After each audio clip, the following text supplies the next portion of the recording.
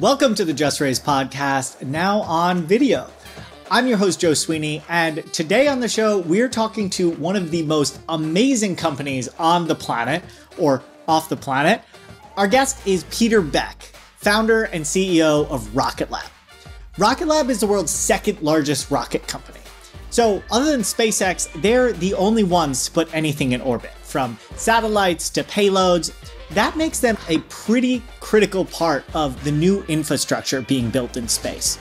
They're driving down launch costs, which makes it easier and cheaper to get to orbit, and their Electron rocket has already put over 100 satellites in space. Peter Beck is an aerospace engineer by training and started the company in New Zealand way back in 2006. He actually led engineering and design of the company's first Electron rocket, and just last year in 2021 brought the company public via a SPAC at a valuation of $4 billion. I hope you enjoyed this conversation with Peter Beck.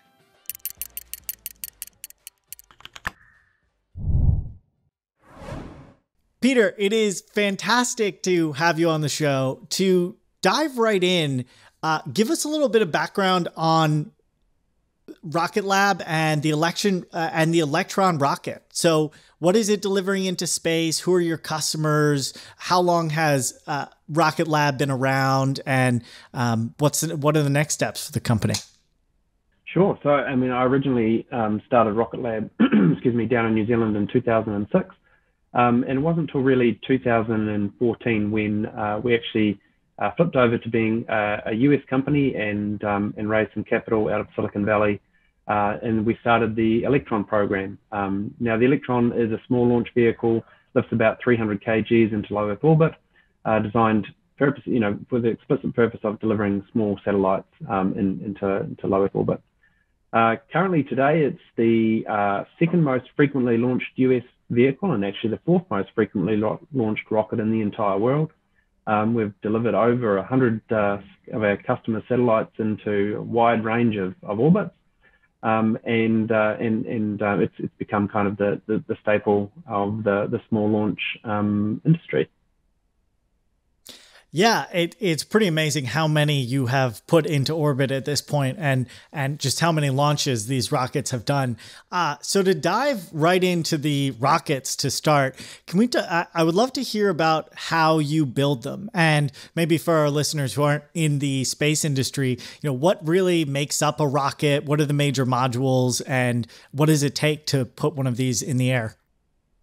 Yeah, so I should temper. I should temper it with a kind of a less known fact that there's only been a couple of private companies, SpaceX being one of them, Rocket Lab, that have actually built a launch vehicle and delivered a satellite into orbit. In the space industry right now, there's a tremendous amount of excitement, but actually, there's only been a couple of companies that have done it, and this is fundamentally because it's just really hard to do.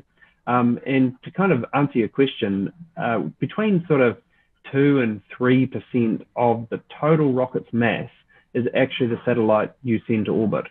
So in the case of Electron, it's 95% fuel by weight, 2 or 3% of the actual satellite mass by weight, and the rest is structures. So you can see that your tanks and all your engines have to be incredibly lightweight and incredibly high performance. And that's what makes it difficult, because if you're a fraction of a percent out on your trajectory or on your propellant loading or your performance, then you just get nothing to space. It's like a $10 million firework. I think it's one of those things that if you wrote everything down on a piece of paper, all the things that had to work, all the things you had to achieve. We also built a launch site down in New Zealand, which required a bilateral treaty between New Zealand and America. It required a whole new space law in New Zealand. We built the first and only private orbital launch site, which meant we had to build many kilometers of roads. We had to put tracking stations around the world. We had to upgrade the entire internet backhaul to a township, and so on and so forth. So if you wrote everything down on a piece of paper, you would think that is unlikely to succeed.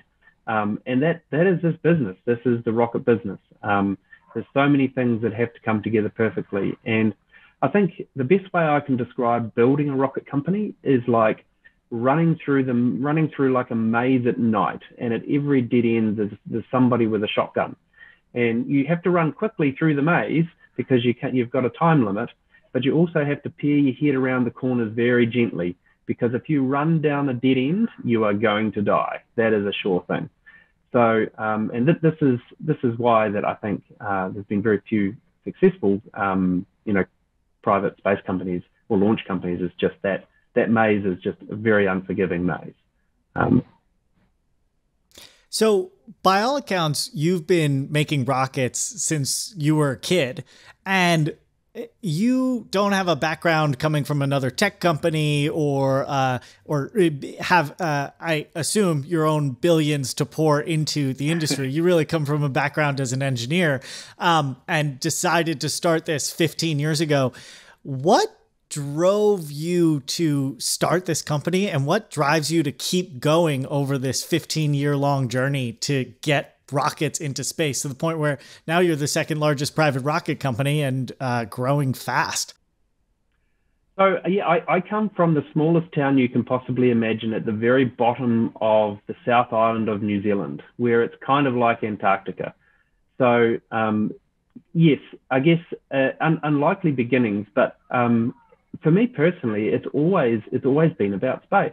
There's two passions in my life, and that is kind of engineering and entrepreneurship. And so for me, I started the company basically after I didn't see anybody doing what I fundamentally thought was important to do, and just getting on with it. So yeah, I mean, it's I guess the thing that really caused me to start the company, and the thing that continues to energize me and keep me excited today, is really the power that space has over everybody down here on Earth. Like when excuse me, when you launch a satellite, you launch that satellite, and it travels around the planet every 90 minutes. So, we launched some weather satellites a few years ago. They provide weather data to New Zealand. They provide weather data to the US, UK, and all around the world. And space is really the only domain where you can put something in orbit, a piece of infrastructure in orbit, that can have an impact to literally millions or billions of people. And that's what I find the most exciting. And if you walk into any of Rocket Lab's facilities, the first thing you're greeted with is a sign that says, "We go to space to improve life on Earth." And that is the fundamental crux of the origins of the company. So that's what I get excited about. I love the engineering. I love the challenge. I'm drawn to things that are really, really hard. But ultimately, it's the payoff where you can actually have a positive effect on a large number of people. So the driving factor for a lot of the demand for launch providers right now, and launch providers are still definitely the bottleneck to get into space, obviously. But a lot of the demand comes from these CubeSat companies. And two of the biggest are Planet Labs and Spire. We just had Peter Platzer, the CEO of Spire, on the show. And, it's interesting because those have kind of largely been driven by computing going down from a mainframe to a PC to mobile, and being able to put cheap computing into these tiny breadbox sized satellites. But what are you most excited about that has an impact on the Earth? Because on the CubeSat side, there's a lot going on, but I'm always interested in kind of what the next angle is as far as business models and sensors and just products that will create a new company in this new emerging ecosystem in low Earth orbit. Yeah, so I think there's kind of two really interesting niches. So one is obviously the small side, which we have the Electron product to service. And they're CubeSats, but they're also, I would say, the majority of our satellites that we launch are sort of around that 80 to 100 kg class, as well as CubeSats, of course. I mean, CubeSats are a wonderful low-cost method of developing either large constellations, but also, learning as you go into space. And then the second niche, I would say, is in the mega constellations, and that's what our larger launch vehicle, the Neutron vehicle, is aiming to address. Those are the kind of various niches within the industry. But I would have to say that the biggest thing yet to be done in space is yet to even be thought of.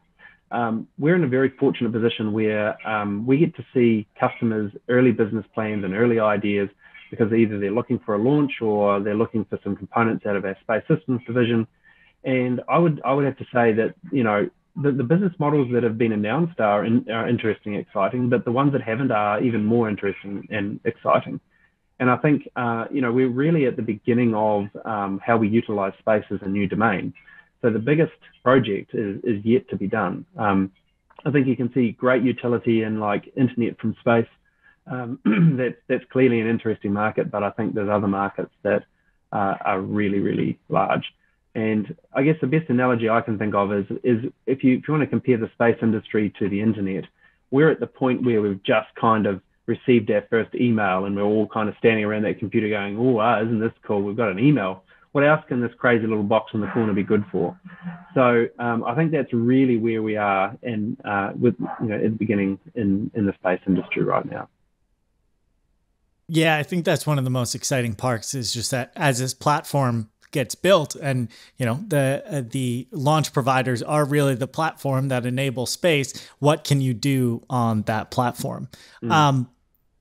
To come back to the rockets, you mentioned just how hard they are, and that it's almost entirely fuel by percentage, and that if you're off by a couple percentage points, or fractions of a percentage point, you don't get into space.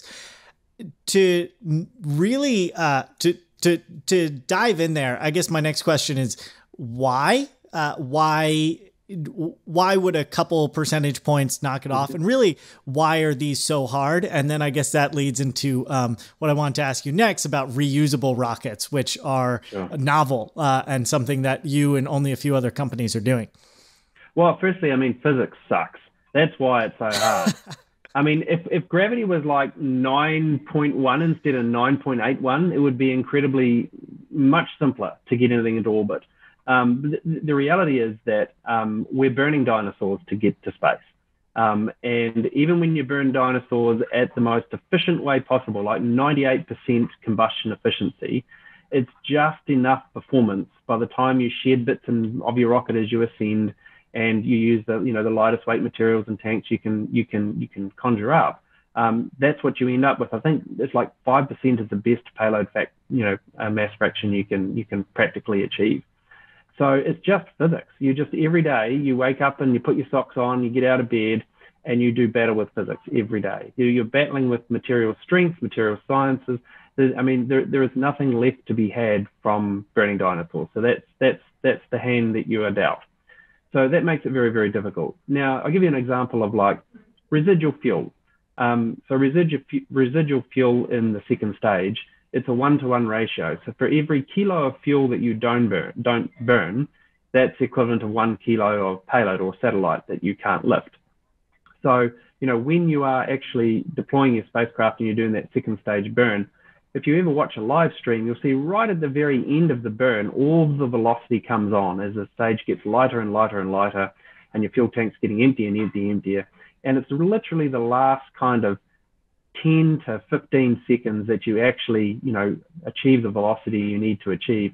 And at that point, you're down to, in the case of Electron, you're down to just a few kilograms. Like imagine a household bucket. That's all the fuel you've got left. And if you have 2 of those buckets, then, it's too much mass. So, it's just everything is against you to try and make this work. And then, of course, making it work once is relatively easy, actually, as it turns out. Making it work 20 times or, even 10 times is infinitely more hard than making it work once.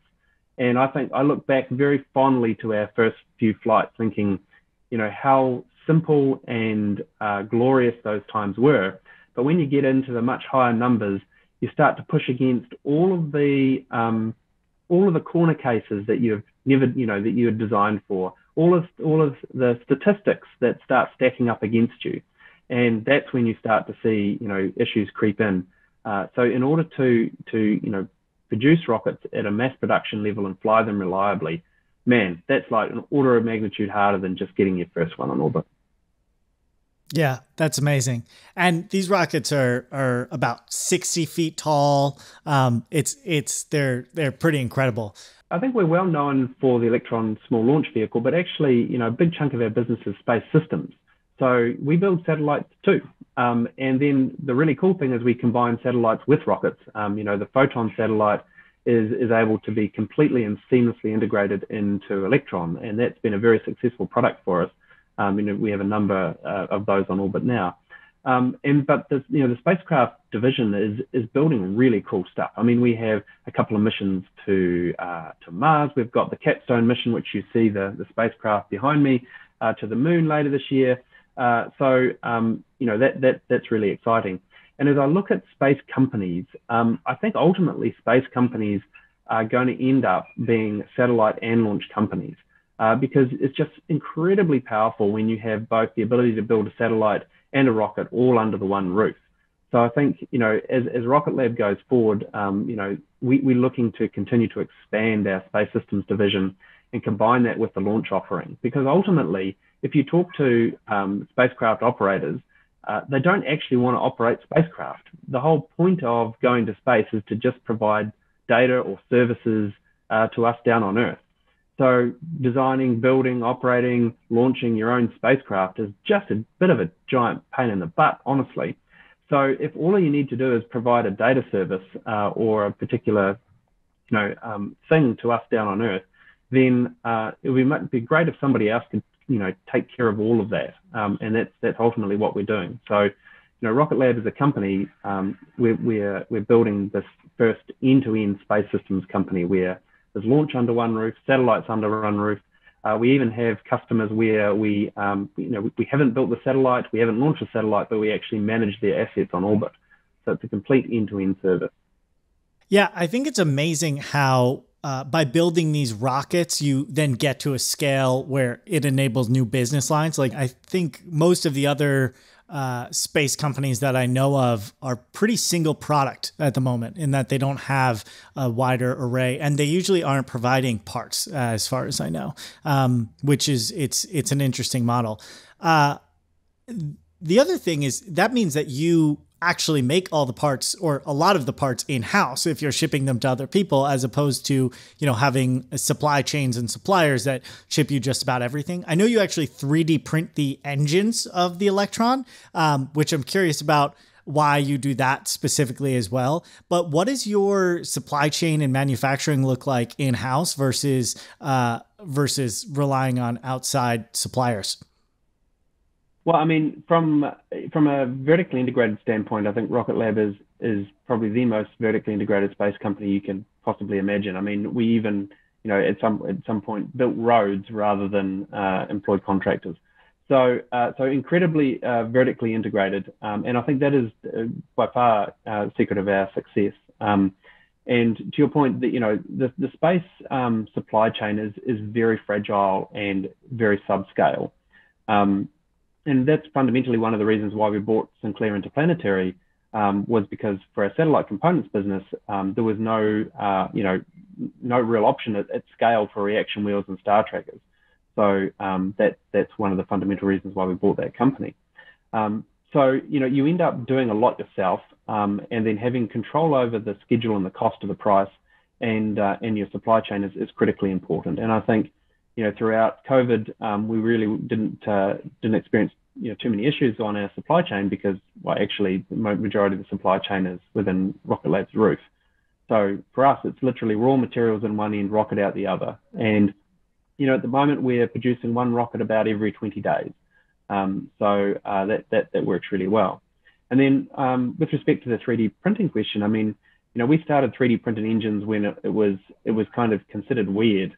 I remember, metal 3D printing was hailed as the solution to cat prosthetics. That was like it's going to be it's kind of the thing that everybody would use 3D printing for. And we'd go to trade fairs and they'd be printing cat's prosthetics and bottle openers, and we said, well, we want to print rocket engines. We want to have the throats of a rocket engine running white hot, and everybody sort of just looked at us funny. So, but we invested in some early 3D printing equipment, and really pioneered a lot of the early material development and printing techniques, and produced the Rutherford rocket engine.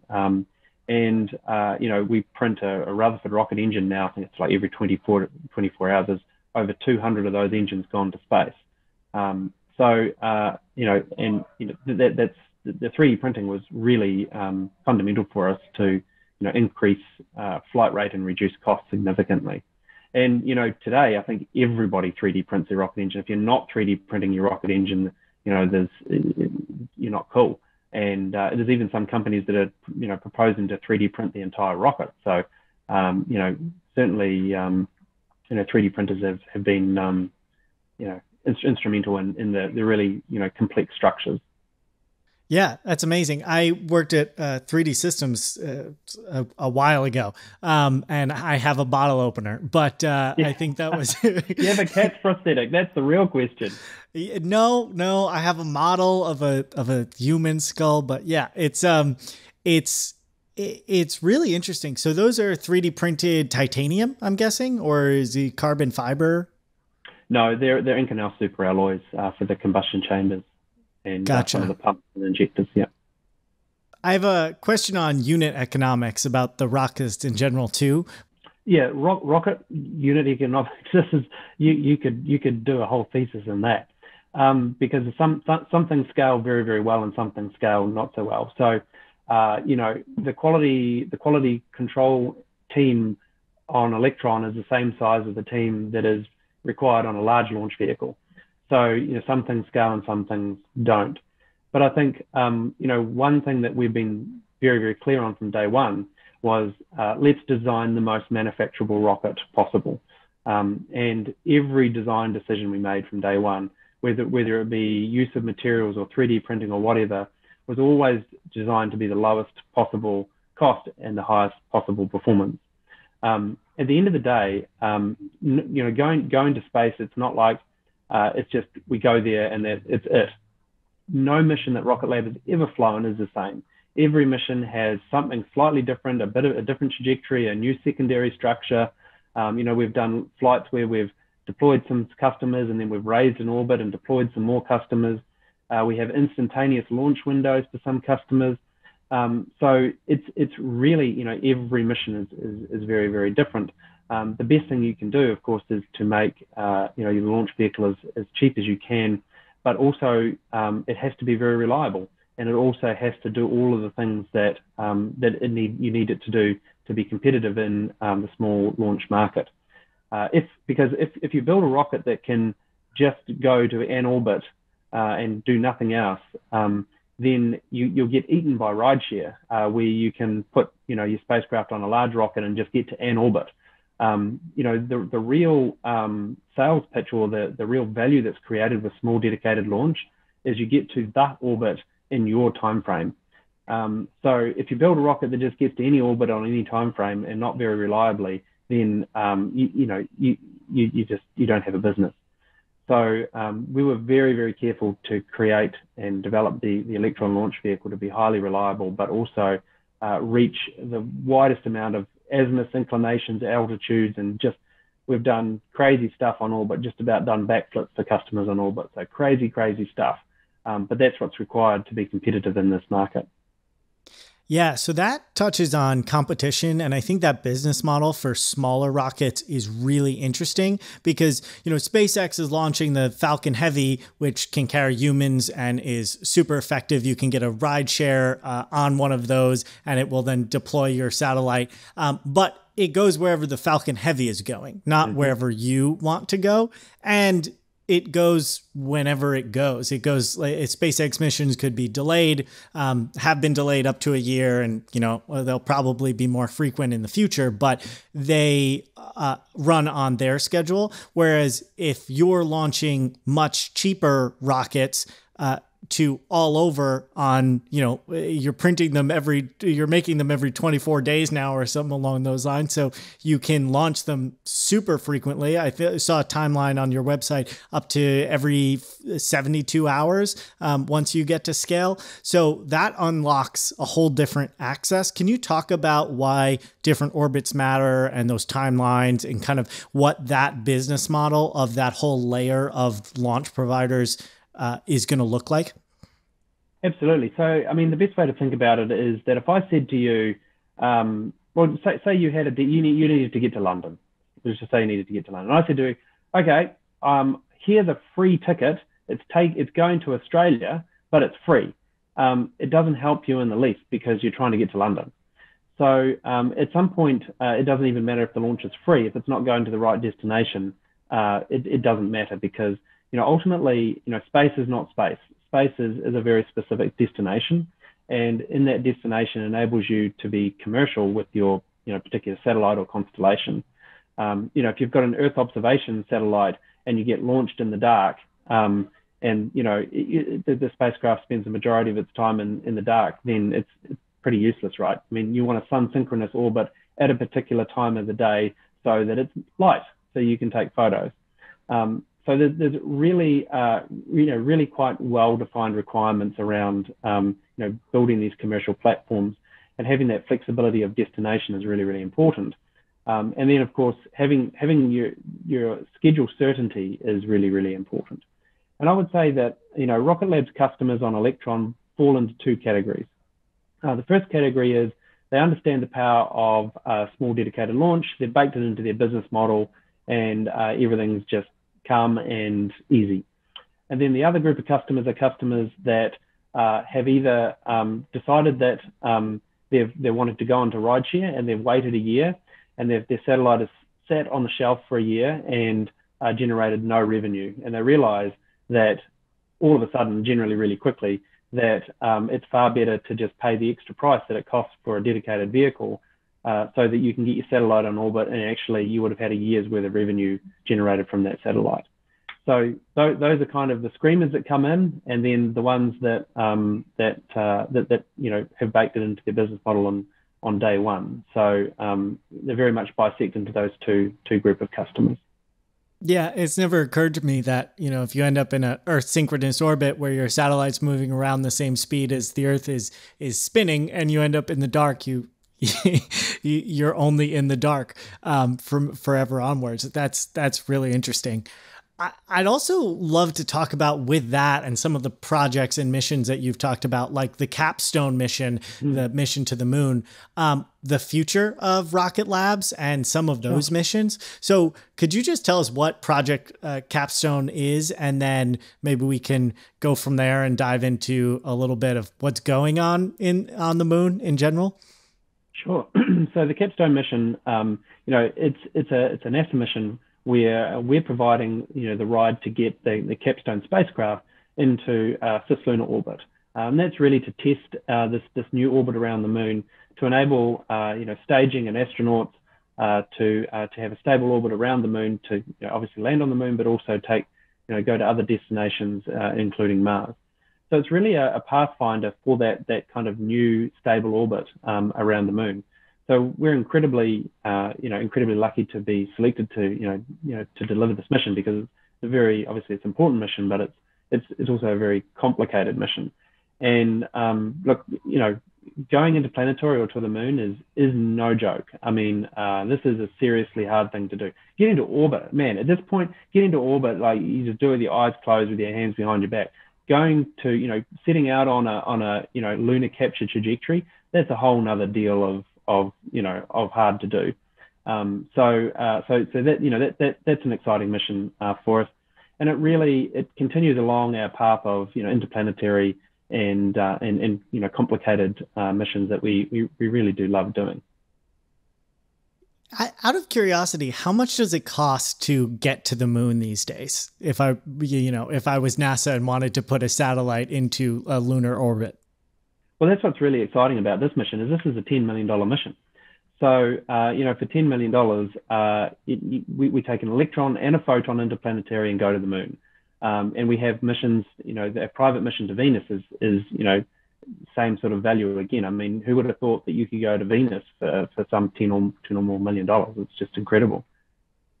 Yeah, $10 million is amazing. That's a Series A or that's like a small round for tech companies. I just saw that Firefly won a contract to build NASA's first lunar lander on the moon, which is about $100 million. So it just strikes me that the cost to actually get to the moon and to get to, I guess, some of these other places as well, but the moon specifically is really low. So do you think we're going to have infrastructure being built on the moon? So things like bases with people in them, or just more facilities and infrastructure, roads on the moon in the next, I'm not building a road on the moon. It's hard enough on Earth, let alone in the moon.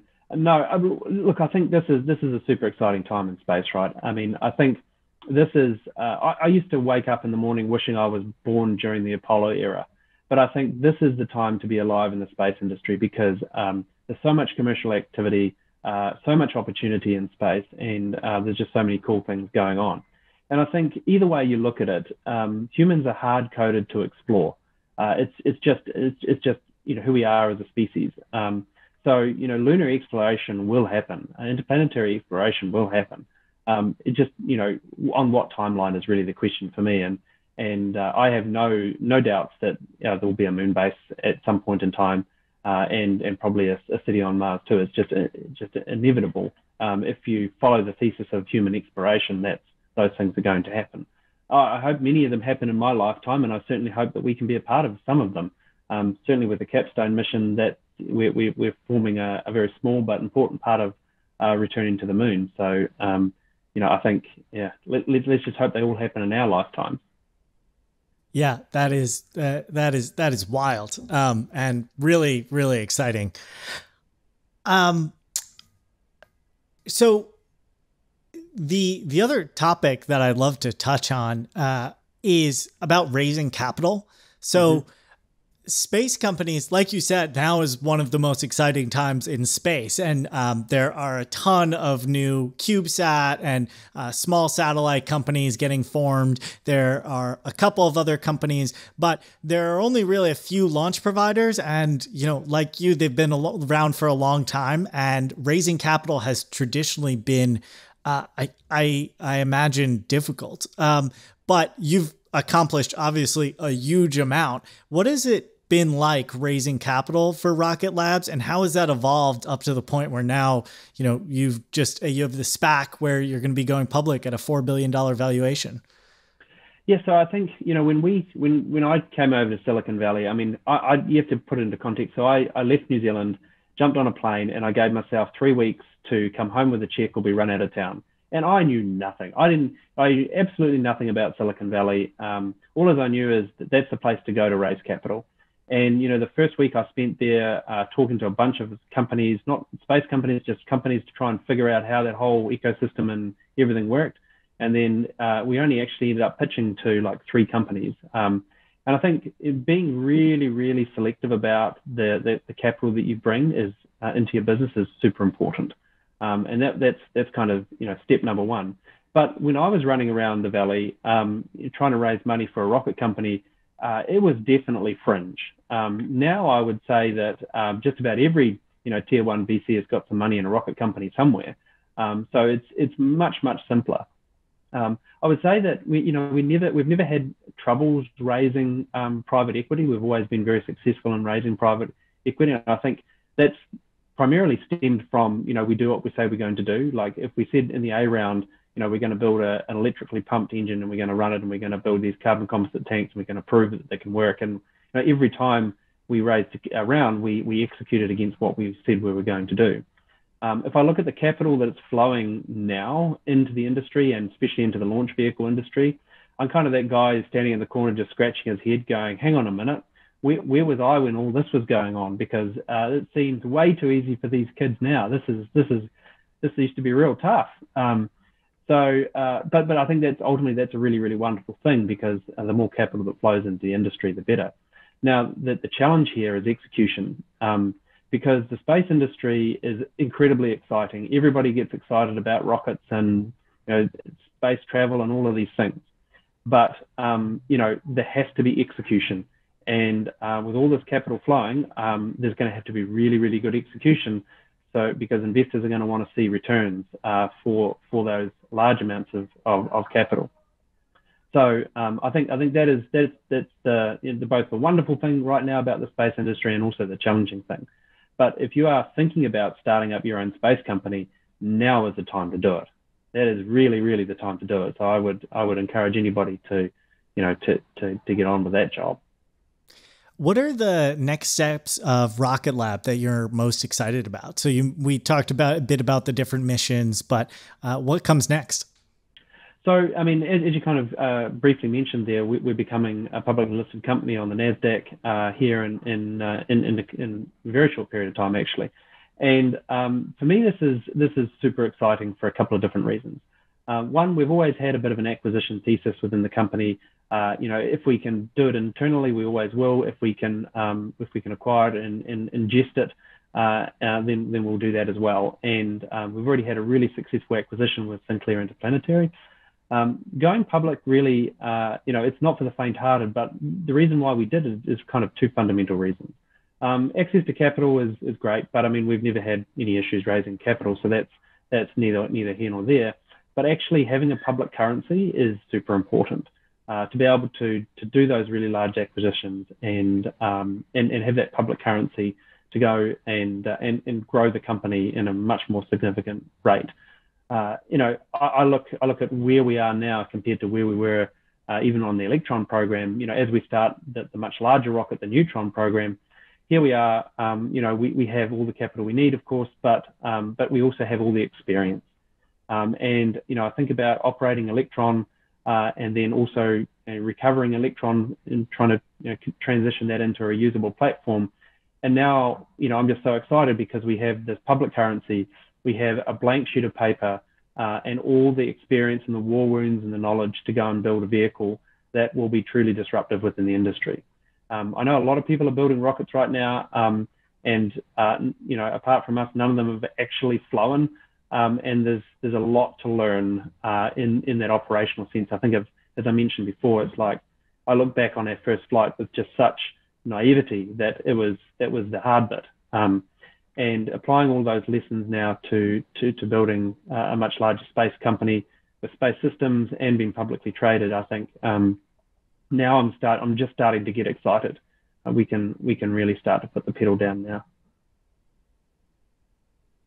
When you think about acquisitions, what portion of the business, when you think like business lines, would one of those acquisitions fit best for Rocket Labs or Rocket Lab? So if you take the Sinclair acquisition we did recently, that's a good example. So we announced a Photon program and we said, all right, let's start building satellites. And then we'd already spec'd Sinclair Interplanetary's gear into our satellites because it's just beautiful jewelry, beautiful stuff. And we like to build beautiful things. Doug and his team is amazing, but they're used to producing sort of 150 reaction wheels a year. And we have thousands of reaction wheels a year that are required under some of our contracts now. So you take a wonderfully engineered product and a great team and then bolt it onto the side of Rocket Lab, a company that knows how to scale and then scale those components and all of a sudden reaction wheel Star Trek is zero issue for Rocket Lab. Like any of our spacecraft are not going to be gated with those particular components, nor is anybody else's, because the space industry, especially the satellite part of the space industry, is full of subscale, very niche, small shops. So it's very difficult. I mean, you can go to just about any of the space, satellite or space component shops and say, I want 10,000 of something, and just watch the person's head explode, literally in front of you. It's just not a number that makes sense. Whereas, in the rest of the world, like 10,000 of anything is nothing. Like this is like a sample order. Yeah. So there needs to be, in order for the space economy to really reach its potential, there needs to be scale here. And this is what we do very, very well. So the kind of acquisitions that we'll be looking to make will be similar things like that, where we're very accretive to what we're trying to do, but also to what everybody else is trying to build as well. Yeah, that's so interesting. Well, my last question, Peter, for everybody on the show is about your vision for the company. Where do you see Rocket Labs in 20, 25 years? 2025 years. You realize that at Rocket Lab, there's a standing joke here that like 1 year of Rocket Lab is 5 Earth years. So you're asking me to project out like 20 years. It's like saying, well, what does 100 years time look like? And I love to ask that question because I'm 26 and Amazon was started the year before me. So 25 years is pretty much all of Amazon. Yeah, right. Yeah. Look, I think the definition of success for us is that we've built an enduring public company. As you pointed out, I think I'm the only non-billionaire in this industry to get something into space. And, we've tried to build a very, a long-term enduring company. And that's one of the reasons to go public as well is, I'm not going to live forever. But I want the company to live forever. So that's kind of fundamental to the success. But ultimately, I think if I'm lying on my deathbed and I look back and go, well, were we successful or were we not?